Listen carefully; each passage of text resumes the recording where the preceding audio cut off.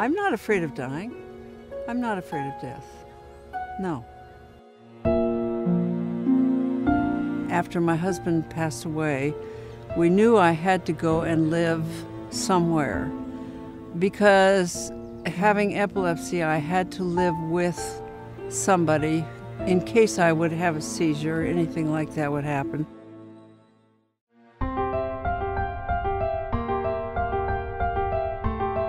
My kids are raised, they're taken care of, they can go along, take care of their own life.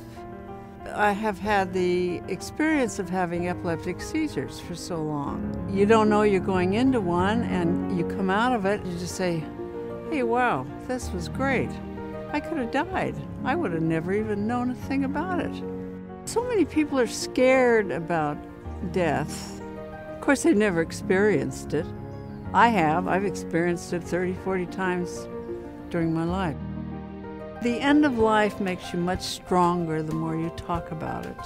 The more you talk about it, the more you're on it, the more comfortable it'll be by the time it comes. I've been wanting something like this for a long time, and it was my sister Barbara that told me that there was indeed a form that I could sign. The POLST is a form that indicates to my physician and family the amount of medical treatment I want should I become very ill.